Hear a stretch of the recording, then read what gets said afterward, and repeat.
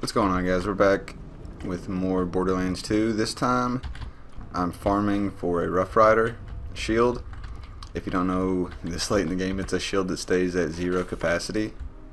Useful for characters that have skills that activate when your shields are down, such as Krieg. This shield is in the Sir Hammerlock DLC, dropped by an enemy named Bulwark, I believe. I think so. So you start out here at the lodge. Where we're going is like right about here, I believe.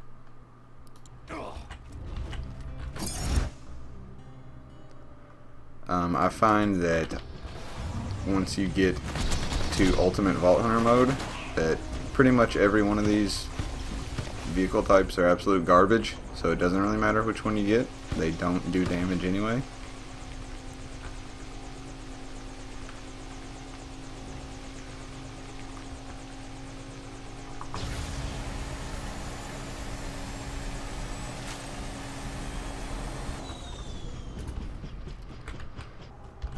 That is actually the Bulwark right there.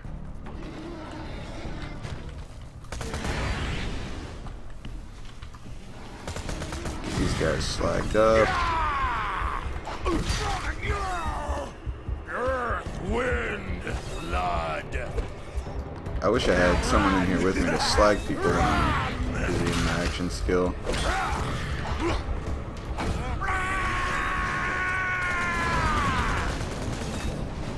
Man, this shield is just wicked.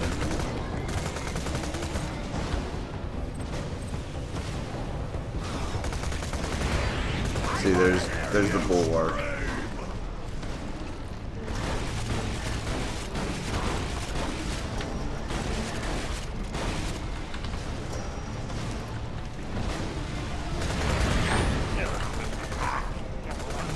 Really, you just have to stand next to these guys and your shield pretty much takes care of them, as long as you slag them. It kind of makes it difficult to see your screen though, and anything on it.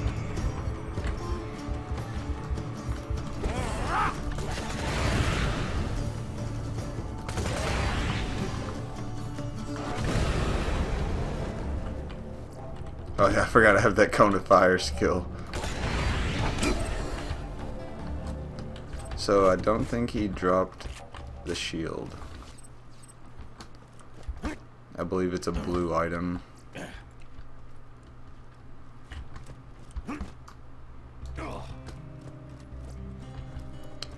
Nope, you know what that means. So once again, here's the entrance to the little Bulwark spot. Here it is on the map. This is Hammerlock's lodge right here, or what is it called? Hunter's Grotto Lodge. Keep forgetting about that fire breath.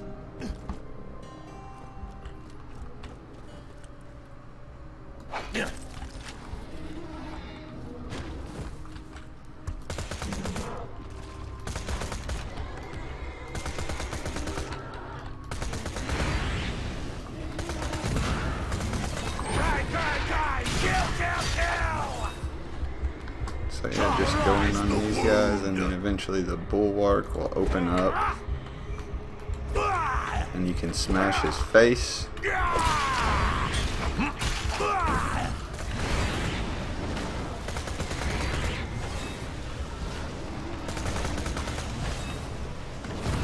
Kinda need to stay far away from him.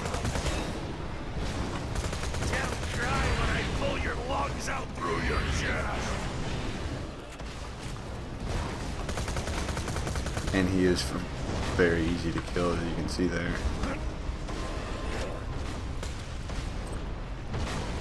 So there you go. Got it second try. Let's go ahead and equip it. Show you. It stays at 0 capacity. This would be better if I had a melee weapon right now, I think.